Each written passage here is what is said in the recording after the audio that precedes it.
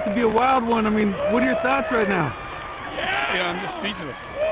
And that doesn't often happen with me, but what a gut-wrenching, what a hard-fought game by both teams, and we had enough in the end to do this, and we just kept making some plays when they needed to be made, and we had a stop on defense that obviously was huge, and then our offense took the ball and just kept it, and they've done that numerous occasions this year, controlled the ball at the end, and this is a team of destiny.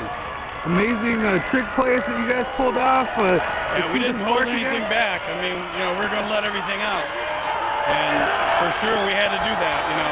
We knew this was going to be hard fought. It's an unbelievable feeling to win a game like this.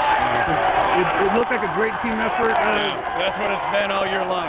It's been team first, me second, everybody else. It's the team, it's the assistant coaches. They've done the work and they deserve the credit. Well, congratulations, Coach.